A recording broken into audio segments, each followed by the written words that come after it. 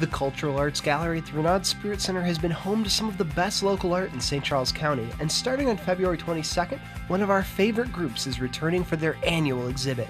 The Oak Leaf Artists Guild will be displaying an eclectic mix of paintings, drawings, and photography through April 5th.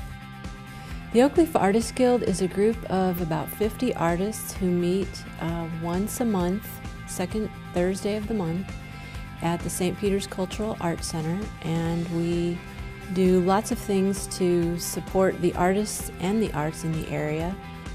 I'm really excited to have them because they were one of the first groups to jump on when we just started developing a program. Our very first year they came out and talked to me, said, hey, we want to do a group show. I said, great, we've been doing one every year. Every year it's just a pleasure to have them. People expect them the same time every year, and it's really neat to see the revolving artists, the people who come and go and then come back. So I just love having them. They're a great group.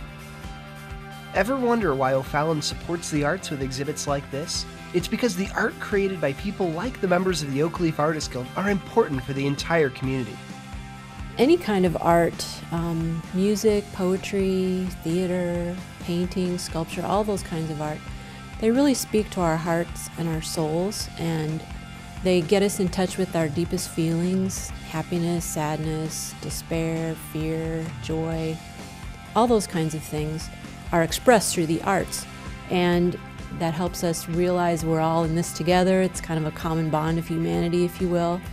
So helps us to be more loving and compassionate to each other, and it just helps to create more connections, I think, within the community.